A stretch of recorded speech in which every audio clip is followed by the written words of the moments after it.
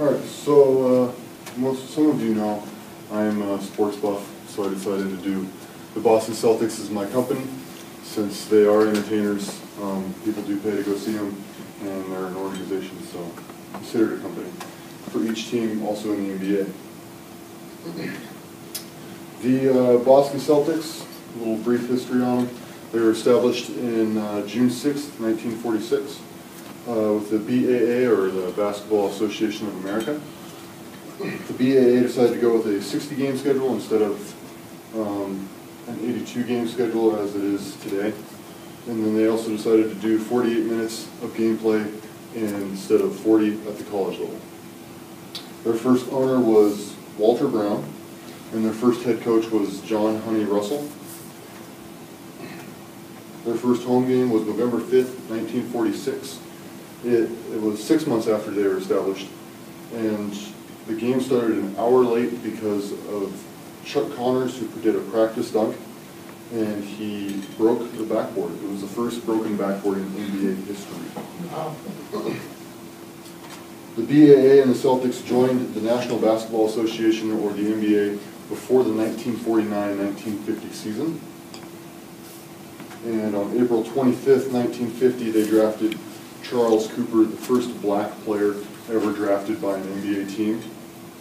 In 1954 to 55, they also became the first team to average 100 points per game. The picture up here is Bill Russell, who was blocking the shot, 6'10" center. He was traded to the Celtics from the St. Louis Hawks at the time, who is now Atlanta Hawks. And Russell played his first NBA game on December 22nd, 1956, and he put up massive numbers in a short amount of time since he was only 26 games late when the season actually started. The other impressive thing about the Boston Celtics is that they did win 17 championships, which is the most in NBA history. They won 8 in a row from 1959 to 1966.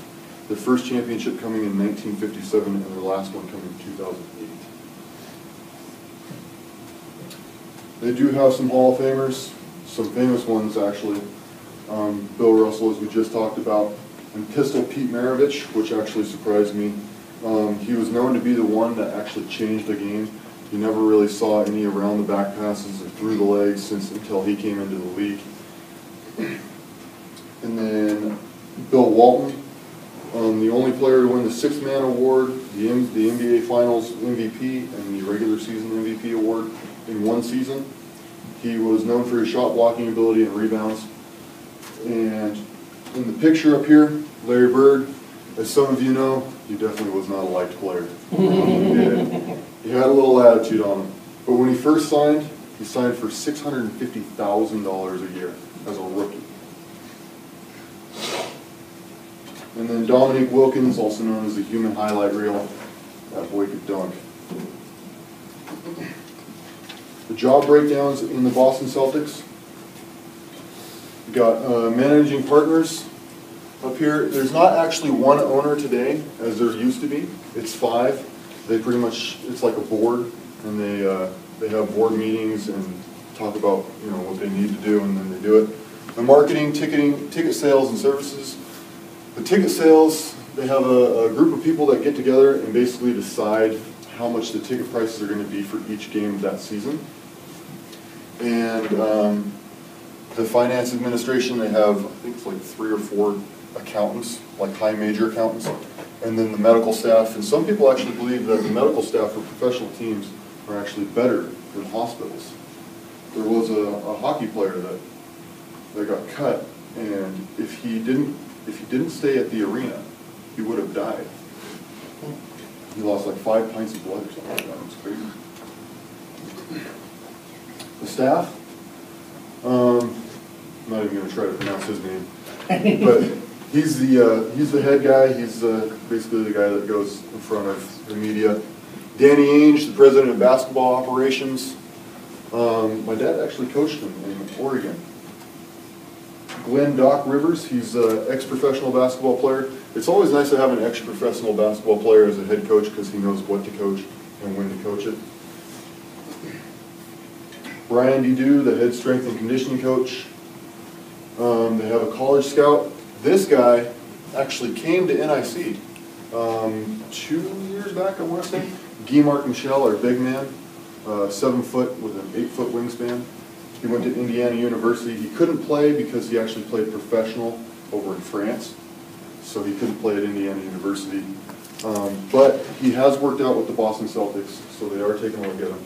They have a head athletic trainer and physical therapist. They also have a team physician and a massage therapist, which would be kind of nice. Have your own personal massage therapist. So basically, the money for most of these people, where it comes from, the ticket sales, the group of people, when a good team comes in, they, like the Los Angeles Lakers when they play Kobe Bryant and all them, for nosebleed sections, $96.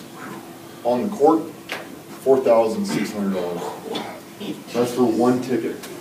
If a bad team comes in, say the Utah Jazz, it goes down to $43 for nosebleed sections and $960 for on the court. So if you add in concessions, which is like what, like $5 a hot dog and like $3 a small drink, and you say 5,000 people come to the game, 4,000 get concessions and drinks and stuff like that. It's quite a bit of money. So the employees, they employ Kevin Garnett, Paul Pierce, Rajon Rondo, Ray Allen, Glenn Davis, and Carlos Arroyo. The first 5, a lot of people know about because these guys are like the workhorses of the team. This guy is the 12th man. I put him in there because he is the lowest paid player on the team. How much do you think he makes this year? Does anybody know? $196,000 this year alone. Glenn Davis for $3 million. Ray Allen for $10 million. Rajon Rondo a little over 10. Paul Pierce over 15. Kevin Garnett for $21 million this year alone. So they got to make a lot of money through those tickets. And I think I'm just going to leave you guys with this closing thought. The reason why the Hall of Famers are good is because they have something abnormal about them. Not necessarily abnormal, but it's a gift. And in this video, you'll find out why Rajon Rondo is considered one of the better point guards in the NBA. Do you have sound on this? Should be.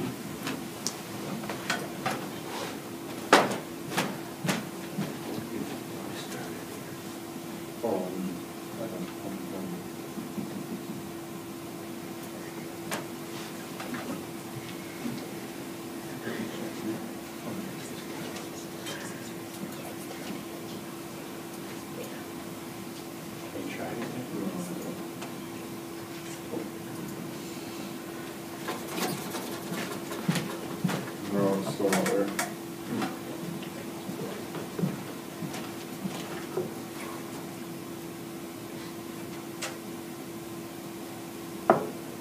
Magic Johnson recently called Rajon Rondo the best point guard in the NBA. But what exactly elevates Rondo's game and sets him apart? Rondo takes it away! Rondo has the quickness and agility of a classic point guard. But he actually has the reach, more like a big man. According to Da Vinci's study of human proportions, Rondo's wingspan should be the same as his height, 6 feet 1 inch. But his wingspan is a ridiculous 6 feet 9 inches. Those extra 8 inches make his wingspan 11% longer than normal. And a big reason Rondo led the NBA this season in steals. Rondo takes it away! And at the end of those long arms are giant hands, 9.5 inches long and 10 inches wide.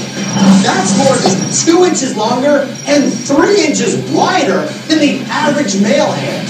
In fact, Rondo's hands are actually larger than LeBron's. And amazingly, according to Da Vinci's calculations, Rondo's hands are proportionate to a man taller than Yao Ming. Those large hands help him control the ball, whether he's running the floor, grabbing rebounds, or dishing out assists. He is taking the game over.